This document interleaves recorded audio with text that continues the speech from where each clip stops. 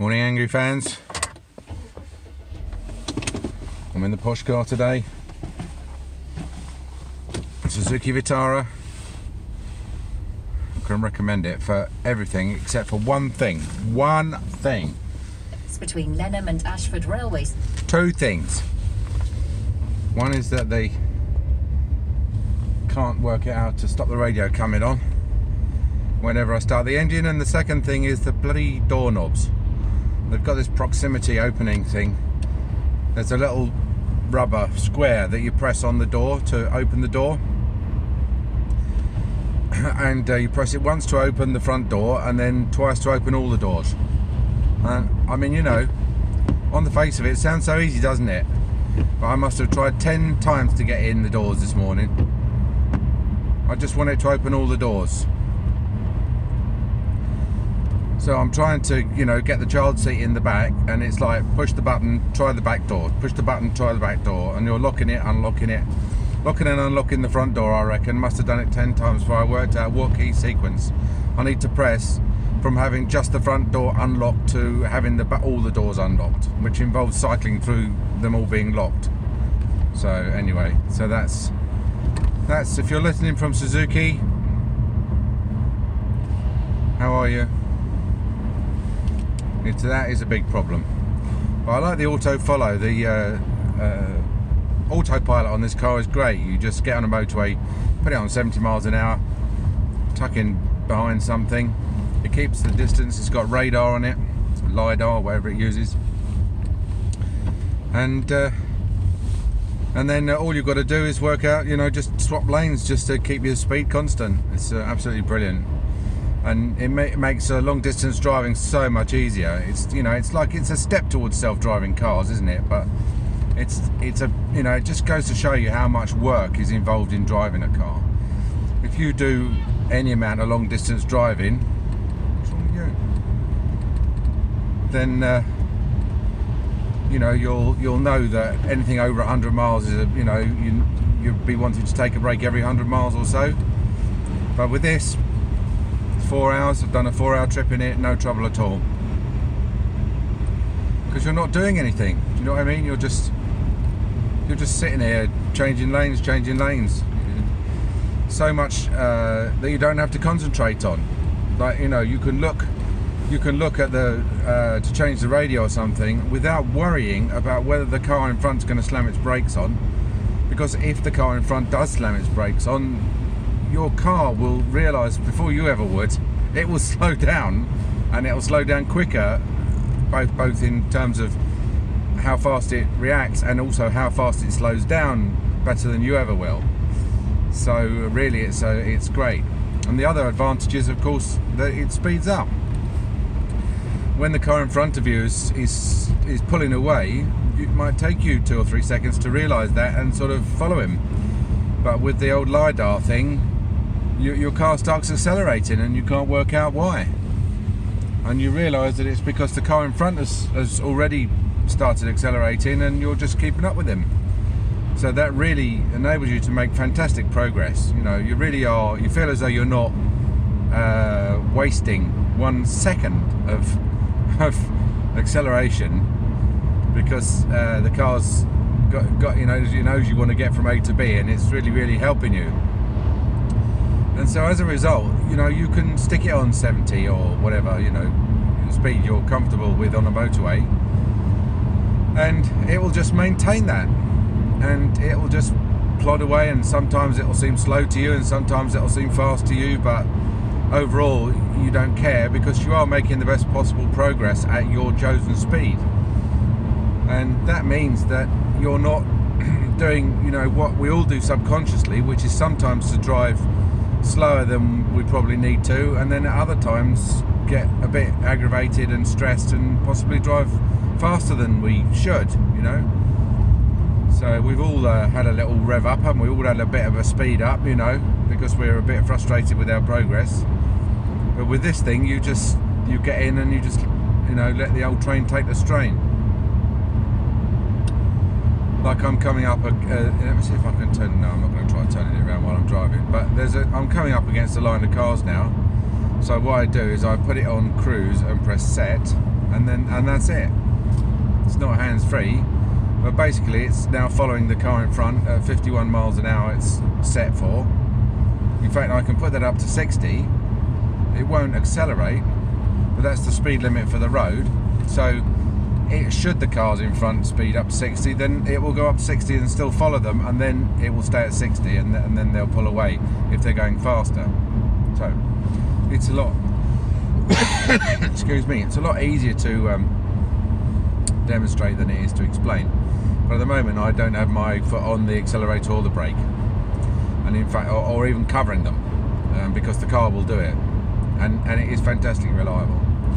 The only time it's slightly it can get into trouble under two circumstances. One is if you're coming up to a roundabout, it will not see the roundabout and it will not slow down for the roundabout. If the cars are slowing down for the roundabout, obviously it will slow down with the cars, but it will not slow down. As soon as the cars go around the roundabout, it will speed up to 60 again and go straight across if you don't do something. So you have to disconnect it when you're, I mean, it's mainly for long straight roads, you know, like now where I'm just following a bunch of traffic and I just want to reduce my workload. And the other time is if you're on a motorway and some idiot pulls out in the gap. I mean, literally right, you know where you're leaving quite a decent, I mean, the car leaves quite a respectable gap. Here we are, it's slowing down now. So they've got the brake lights on, and it's slowing down, because we're coming up to a roundabout. So in fact, it'll disengage itself when it gets down to about 25 miles an hour. You'll hear it go ding, and that means that I've got to carry on braking, because it's, here we go. Not yet. Yeah, so if some idiot pulls out in the traffic, there we go. So that's it now. So I'm in charge now. Then what will happen is the radar will suddenly pick up this foreign body that's right in front of you, and what it'll do is it will reasonably aggressively sort of pull back, you know. And first of all, that's not the sort of behaviour that motorists expect on a motorway. That's not human behaviour. That's like, you know, like if you watch people playing in online chess and they're playing someone and all of a sudden their opponent makes a really weird move and you think that's not a human move. That person's using a chess computer to cheat. You know, that is a computer move. That's because a human wouldn't have thought of that. And it's a bit of the same on the motorway. At the moment, so many people are just obviously still driving like humans that we've got this funny mixture of human with a little bit of computer thrown in, and the humans are not quite sure what to make of it, you know, because normally the reaction to a car pulling out will be for you just to inch back a bit and perhaps to reduce slightly the space, but the computer doesn't compromise at all on safety or the amount or the distance. And so the poor schmuck who's behind you is going to get a shock, because all of a sudden you're going to put another 50 yards between you and the car in front, and he's going to get really, really squeezed by virtue of this extra car getting in the queue. Oh, what else? I had porridge this morning. I've got some porridge. I've got a wayward oat. Yeah, and that's it, you know. And then of course, but the LiDAR turns itself off when it's really, really misty, or you know, there's a lot of rain spray. I mean, you know, like a real load of rain spray. But for the most part, it's very reliable. I'm coming in a different way today because I don't have to go past the paper shop to get the papers, because I'm still not. I heard from the GDC on Wednesday. Today's Friday. I sent them the papers Tuesday afternoon to get there for Wednesday morning, and then I sent them an email Wednesday morning and saying, look, could they fast track it? And despite the fact that they say, oh yeah, it takes 5 days to reply to an email, I did get an email back pretty by return.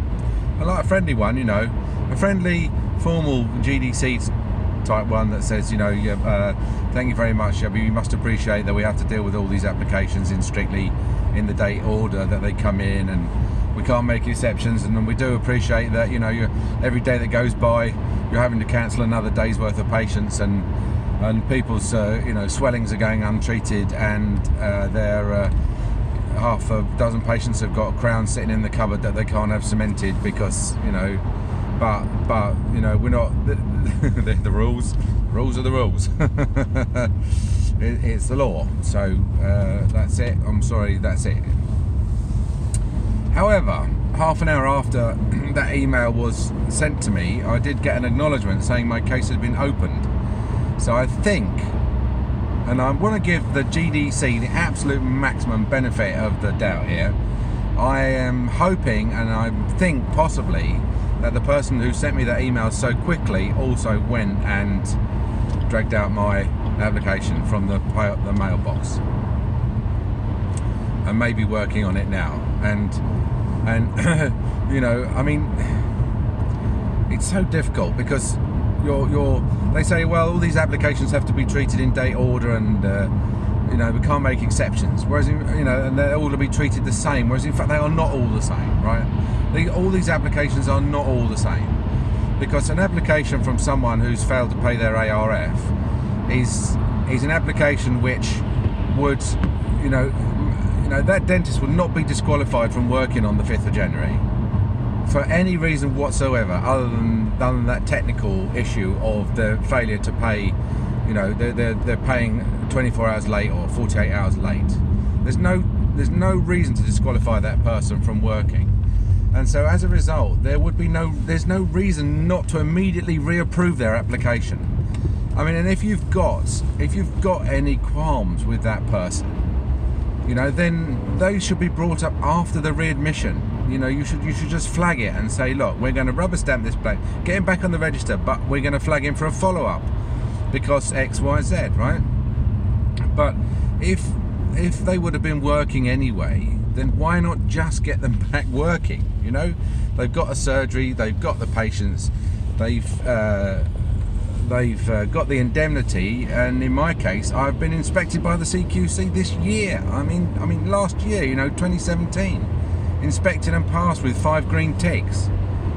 So there's all applications are not the same. They could fast track these things.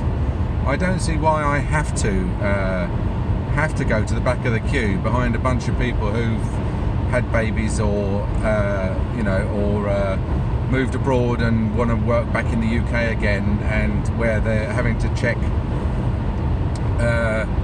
you know, someone claims that they've got a Romanian degree that entitles them to work in the UK, and so they have to then make inquiries of the Romanian university as to what date the degree was awarded, etc., etc. I don't see why I should have to go, or applications like mine should have to go in the queue, in the back of the queue behind those sort of inquiries. Those sort of inquiries have to be made first before mine.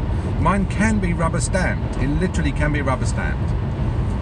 You know, it can be, providing that it's in order. In other words, it's filled in correctly and it's all signed where it needs to be signed. It could be rubber stamped. But this is another case where, you know, bureaucracy trumps efficiency. You know, that's you know, that's the way I would do it. You know, I like the quick and easy win. I like the easy win. You know, if you said to me, you've got 10 patients to treat, you know, but I'm not sure that we'll get through them all today, so which ones would you like to treat? I'll say, give me the 9 occlusals and leave the crown prep till last, because then I'll know I've shifted 9 patients out of 10. Whereas if you do the crown prep and it's a difficult one, you might only shift 3 patients out of 10. You know, do the easy wins. Get the easy ones out of the way quick, and then do the difficult ones. Anyway, I don't know, it's Friday. I might bang him off another email and ask him how it's going. That's what the legal beagle said, that you've got to just keep bothering them, keep chasing it up, keep it in the forefront of their brain, keep it at the top of their inbox, you know. But any undue delay in processing this sort of uncontentious application for readmission, as you know, you've got to start, after a while you've got to start thinking it's just punitive. You know, it's just their attitude. Oh well, you know, it's not our fault you didn't pay. You've only got yourself to blame. You know, it's your fault. You've only got yourself to blame. And perhaps a couple of weeks off the register will do you a bit of good, make you think about taking out a standing order, you know, doing a direct debit, like we suggested. Actually, I think rather than send you 10 reminders, I think 1 reminder on the actual day, on the December 31st, would be better. I think, again, if the GDC is listening to this, and I very much doubt that they are, but if they are, then I think...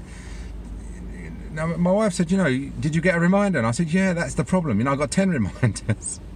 And so what happens is the first reminder, you don't do anything on the first reminder because it's too early. It's too early for you to do anything.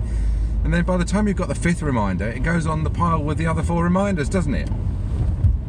What I needed was an SMS or something on December 31st saying, dear Mr. Watson, we noticed that to date you have not paid your ARF. Just a friendly reminder that if you do not pay by midnight tonight, you will be removed from the register. You will be removed, you know, because that's when you ring up on the 1st of January and say you haven't paid, that's what they say, you will be removed. But if you notice on the reminders, it says you may be removed. It may be. Look, if you look, have a look at the reminders, at the text, it says if you do not pay, you may be removed. And what they mean is, they give the impression that it's not a done deal, you know, that it's, you know, they might just send you another reminder and saying, look, you know, we are going to remove you if you don't pay.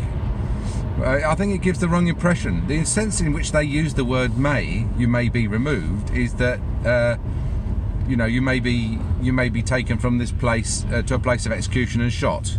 That's what they are. You may be, you know. They should use you will be removed.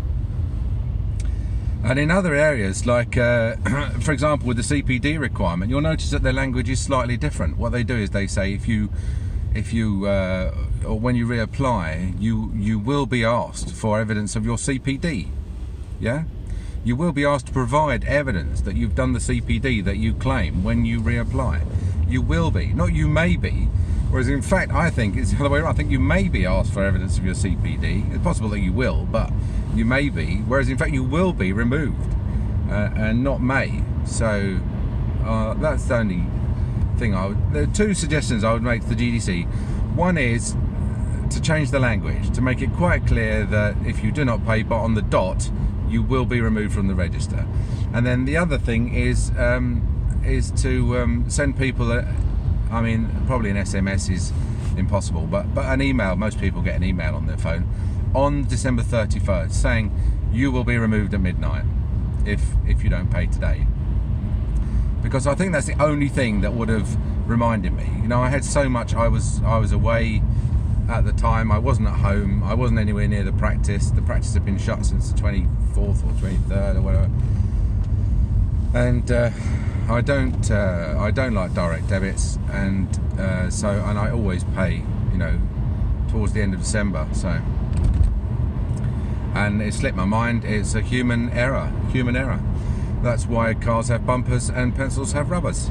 Human error. You have to adapt to it. You know, not if you're the GDC, you don't. If you're the GDC, you're in the business of punishing human error, aren't you? Human error. You love human error because it's your raison d'etre. It's what pays your wages.